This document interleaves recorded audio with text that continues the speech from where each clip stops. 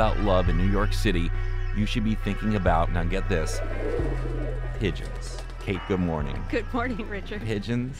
Yes. Lovebirds? Pigeons. Here's why they're romantic. They mate for life, and Really? like human couples, they need to work to keep the spark alive. Mm-hmm. I spoke to Elizabeth Carlin, who's a PhD student at Fordham University. She works in a lab that studies urban evolution.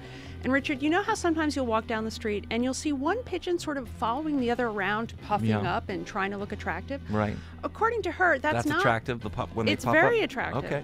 That's not some annoying dude pursuing an uninterested female. Those are two lovers in a committed relationship.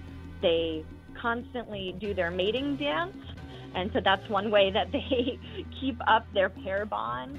They're also really smart. Okay. Because they have incredible homing instincts. Carrier pigeons have been used to deliver messages in world wars. And they also process visual stimuli in a really advanced and complex way. This fact blew my mind, Richard. You gotta explain that.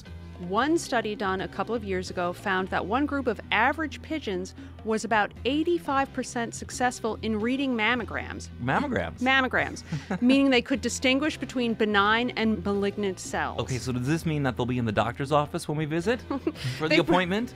Perhaps not, but they could be, because there's about as many of them as there are of us here in New York City. Why are there so many pigeons? Well, they were probably brought here from Europe in the 1600s. Back then they were known as squab, mainly raised to be eaten. But once they got here, they took to the local environment.